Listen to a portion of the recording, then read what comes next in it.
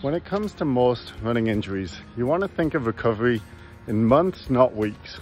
A lot of runners get frustrated with not being recovered from their running injury after a few weeks or even a month or two. And this is the wrong way to look at it, because running injuries are repetitive stress injuries and they're much more difficult and timely to recover from than like an acute injury like a muscle tear.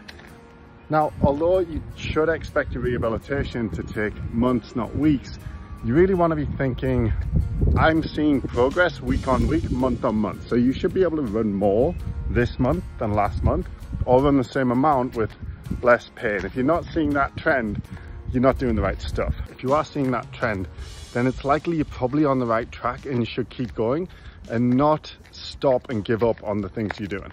That being said, you should be progressing, so you should be increasing the strength training, the running, to get back to the level that you want to get to.